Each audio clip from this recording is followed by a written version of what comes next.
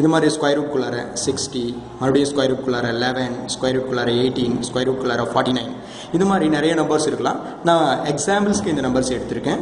இதனோட இந்த மாதிரி சம்ஸில் ஒரு பியூட்டி என்ன அப்படின்னு பார்த்தீங்கன்னா, கண்டிப்பாக நம்ம இந்த பக்கத்தில் இருந்து இப்போ சால்வ் பண்ணிக்கிட்டே வரணும். இதை இப்படி சால்வ் பண்ணிக்கிட்டே வரும்போது கண்டிப்பாக இந்த முதல்ல கொடுத்துருக்கிற இந்த நம்பர் ஸ்கொயர் ரூட்குள்ளார பர்ஃபெக்ட் ஸ்கொயராக தான் இருக்கும். அப்படி பர்ஃபெக்ட் ஸ்கொயராக இருந்தால் தான் இந்த ஸ்கொயர் ரூட்டை நம்ம தூக்க முடியும் அப்படின்றது தான் உண்மை.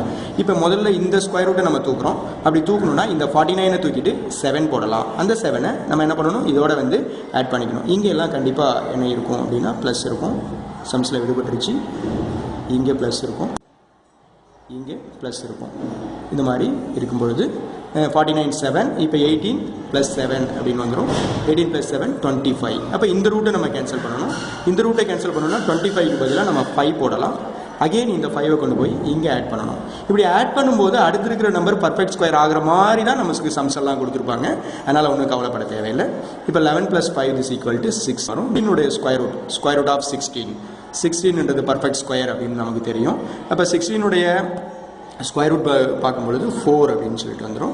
அப்போ மறுபடியும் இந்த 4 கொண்டு போய் இங்கே ஆட் பண்ணுறோம் ப்ளஸ் இருக்கிறதால. அப்போ நமக்கு 64ன்னு கிடச்சிரும். அப்போ 64 அப்படின்னு கிடைக்கிறதால 64உடைய ஸ்கொயர் ரூட் அடிச்சோன்னா நமக்கு 8 அப்படின்னு கிடச்சிரும். அப்போ டோட்டலாக இந்த ப்ராப்ளத்துடைய ஆன்சர் = 8 அப்படின்னு நம்ம சொல்ல முடியும்.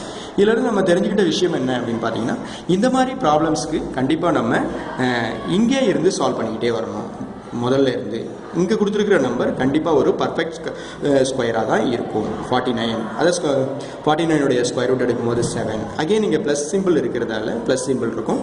இங்கே மைனஸ் சிம்பிள் கூட கொடுக்கலாம். அப்படி மைனஸ் சிம்பிள் கொடுக்கும்பொழுது இதை இதோட ஆட் பண்ணுறதுக்கு பதிலாக சப்ராக்ட் பண்ணணும். அப்படி சப்ராக்ட் பண்ணும்போது நமக்கு என்ன வருது அப்படின்ற விஷயம். இப்போ இங்கே 7 இருக்குது, இங்கே ப்ளஸ் இருக்குது. அப்போ ஆட் பண்ணுறோம் 25. அப்போ 25னுடைய ஸ்கொயர் ரூட் அப்படின்னு பார்க்கும்போது 5. மறுபடியும் இங்கே ப்ளஸ் இருக்கும்போது 5. இந்த 11 கூட இந்த 5 ஆட் பண்ணுறோம் 16. மறுபடியும் இந்த 16க்கு ஸ்கொயர் ரூட் கண்டுபிடிக்கிறோம் 4. மறுபடியும் இங்கே ப்ளஸ் இருக்கிறதால இதோட கொண்டு வந்து இதை ஆட் பண்ணுறோம் 64. அப்போ 64உடைய ஸ்கொயர் ரூட் 8. ஒட்டுமொத்தமாக இருக்கிற இந்த எல்லா ஸ்கொயர்ஸும் கேன்சல் ஆகிட்டு நமக்கு ஆன்சர் = 8 அப்படின்னு கிடைக்கும்.